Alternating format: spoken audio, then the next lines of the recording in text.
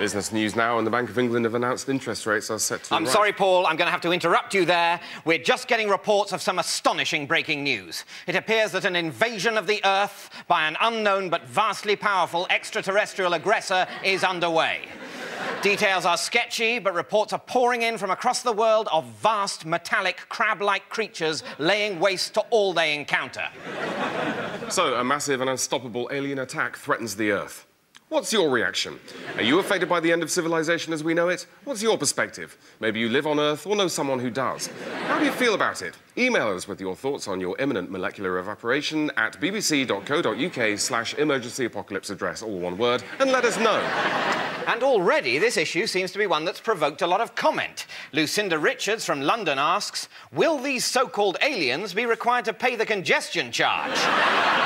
Somehow I think not. It's one rule for us and another rule for alien beings.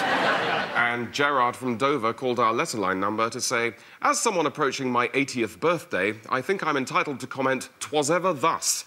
I can remember when a certain Mr. Hitler bethought himself to overthrow this sceptred isle, and like him, I think these aliens might find that simple British folk are rather harder to conquer than... And then it just tails off into screams. A quick update for any of you, for some reason, more interested in the news than what some people who don't know think about the news. London has fallen to the aliens. But more importantly, I can also tell you that Sophie from Manchester says, say what you like about the alien killer crabs, but by God, they can organise an invasion.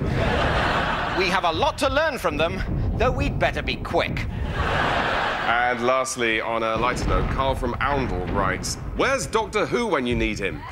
In fiction, I imagine. He's right there, worse luck. Yes, indeed, because we're running out of time, both on the programme and just generally.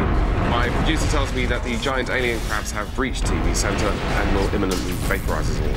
And remember, if you want to see that for yourself, why not log on to our behind-the-scenes webcam? Simply go to bbc.co.uk/watchusfry, all one word, and click on